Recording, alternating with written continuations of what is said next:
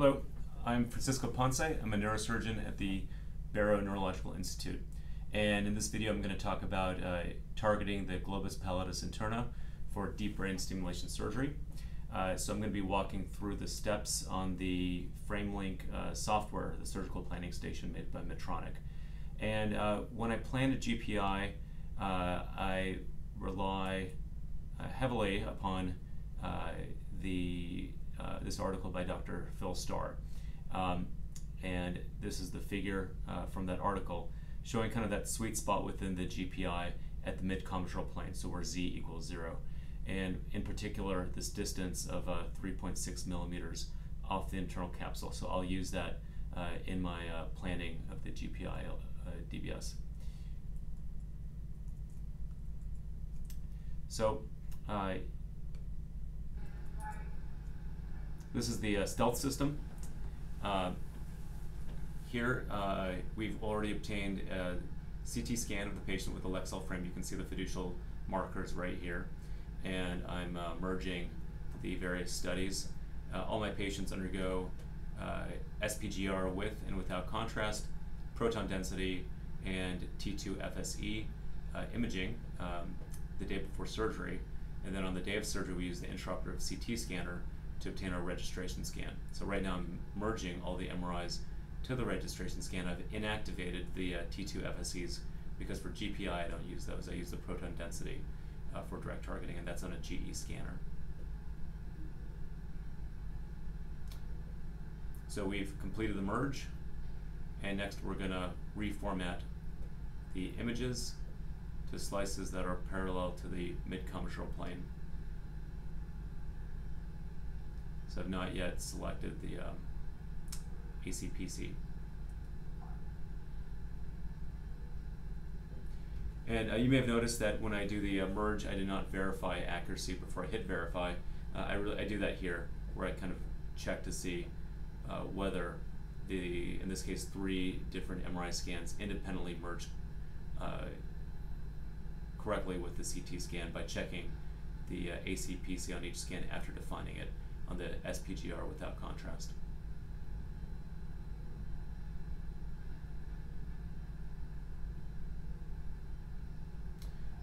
So I usually go with the posterior border of anterior commissure and anterior border of the posterior commissure.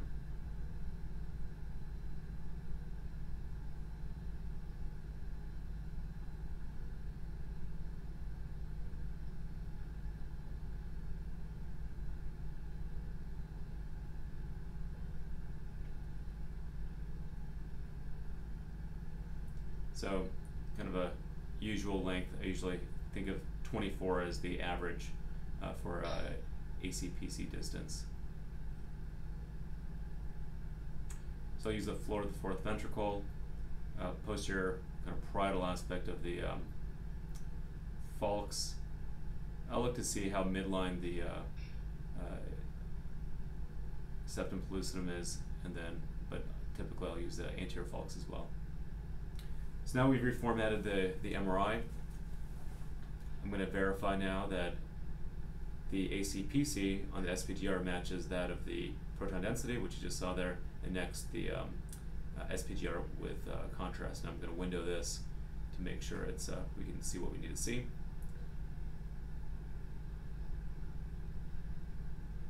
So the SPGR without contrast is sort of my basic scan, and then the with contrast is to avoid blood vessels. So what I'm doing right now is I'm making my initial plans. So this left GPI, and I just use generic user consensus coordinates 21, 2, -4. And this gives me a starting point with which to define my trajectory.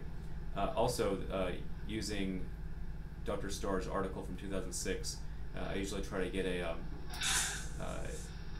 0-degree trajectory, so that's what I'm doing up here. You can see I'm dragging it right there.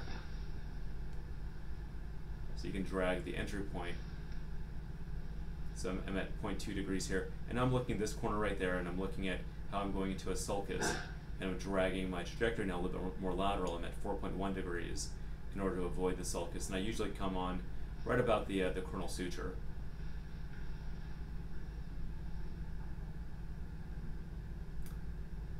So you'll see here again, I'm going to drag this to a 0 degree parasagittal trajectory.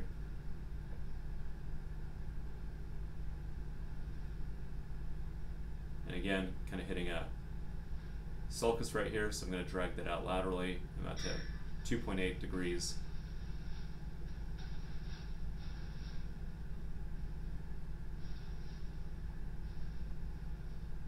Kind of check what things look like with the blood vessels.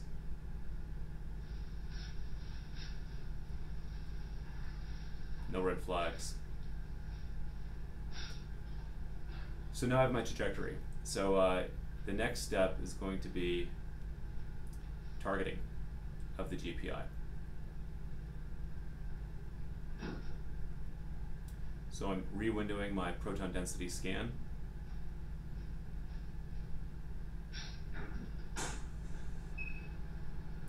And typically I target at the mid-commissure plane, so that's my starting point. And keeping in mind that the consensus coordinates are -4, so 4 millimeters below the mid-commissure plane. So these are kind of my generic starting points: 4.5 millimeters anterior, 0 for the Z, which is mid-commissure plane, and then from here I kind of fine-tune and adjust my X depending upon where the internal capsule is. And you can see here sort of that accessory lamina of the GPi. So that little stripe right here is within the GPi.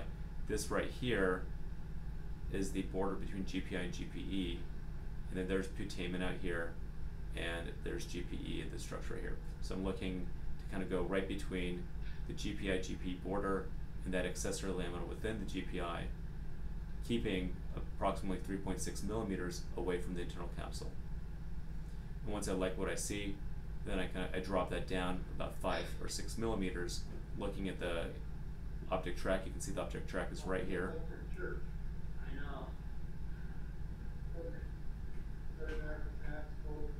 And I reset my target at the level of the dorsolateral aspect of the optic track. Just basically dropping it along that, and I use the feature up in this panel right here where I can define at that target at mid-commissure point, I can drop it.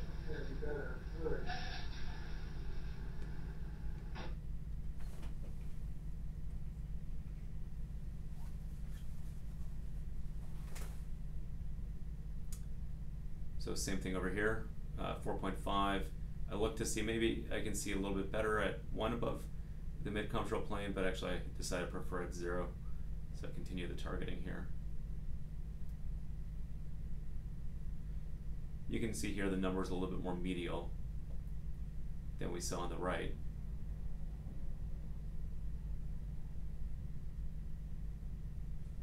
Checking that distance, some, about 4.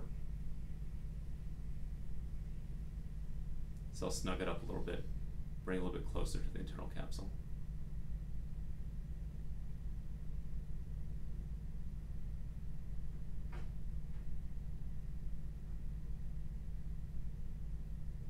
So I use that 4.5 sort of as that 4.5 and 0. That's usually where I start, and then I will adjust depending upon that distance from the internal capsule.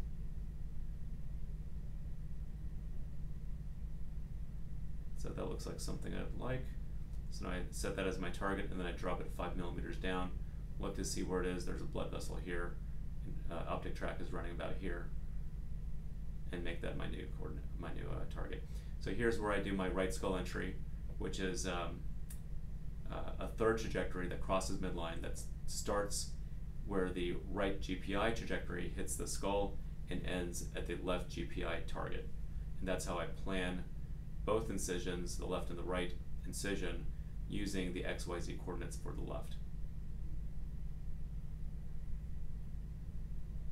So there's a CT scan. I'm on the right GPi plan, go to the surface of the skull, and then I set that as my entry for this Wrightsville Entry plan. So I'm all set. I've got my Lexel coordinates here. So right now we're transcribing these, copying them down. So XYZ ring and arc for right GPi and left GPi, and then under Wrightsville Entry, only the ring and arc.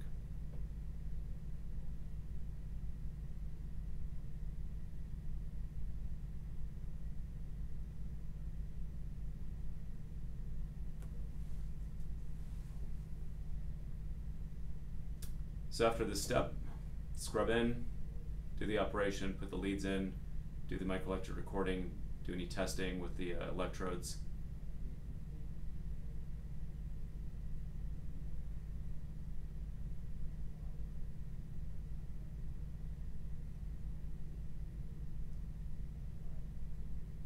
Here I'm looking to see if I can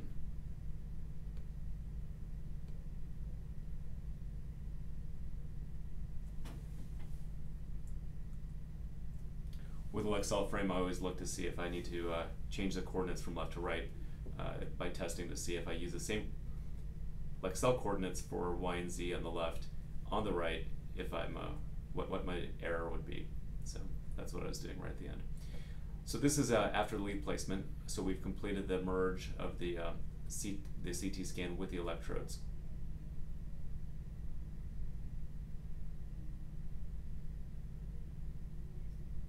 You can see here, there's my trajectory, it's visible here.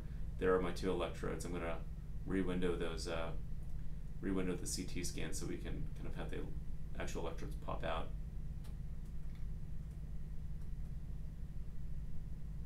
There we go. So you can see 1, 2, 3, 4. And already we can kind of see that we're pretty good here.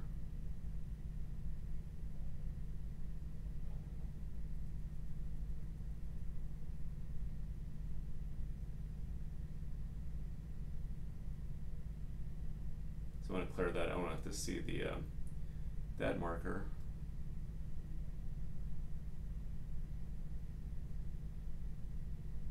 Okay, so there's my contact 0, and I'm 0.4 millimeters off, so that's good. At this point, the patient's still open, waiting to be closed, and I'm just verifying that we're accurate. So we're 0.4 on this side as well. So 0.4 millimeter error on both sides. Now just run through it, look to see how we're doing. There's the the electrodes, and there's the GPi border here and here.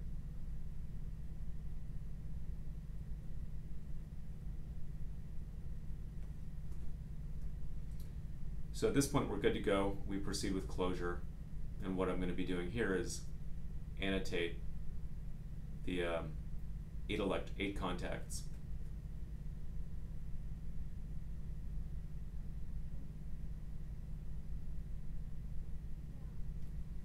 We can probably fast forward through these steps.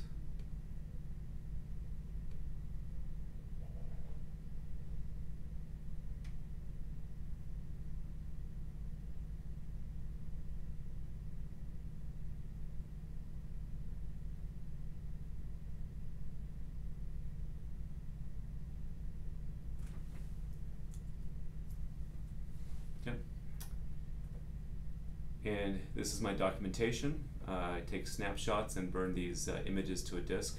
So document ACPC. Document my target. Then I go to that mid-combinatorial plane image where here I'm at 20.5, 4.5 is in 0, 5 millimeters above target. So I take a snapshot of that. Same thing here, I've already taken a shot there. Go up 5 millimeters, get these nice round numbers here, take a shot of that. So that's my direct target right here. Now I window in the electrodes.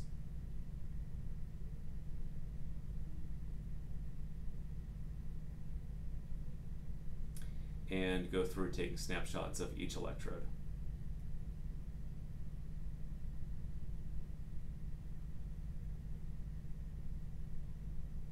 So basically I have 13 images for every GPi case.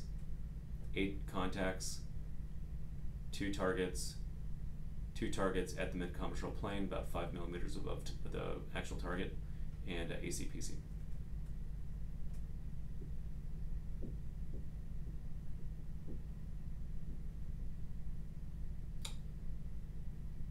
Alright, so I think that's it. So that's how I target GPi, and this video included verification of stereotactic accuracy using the intraoperative scanner as well. So I hope that helped, and thanks for watching.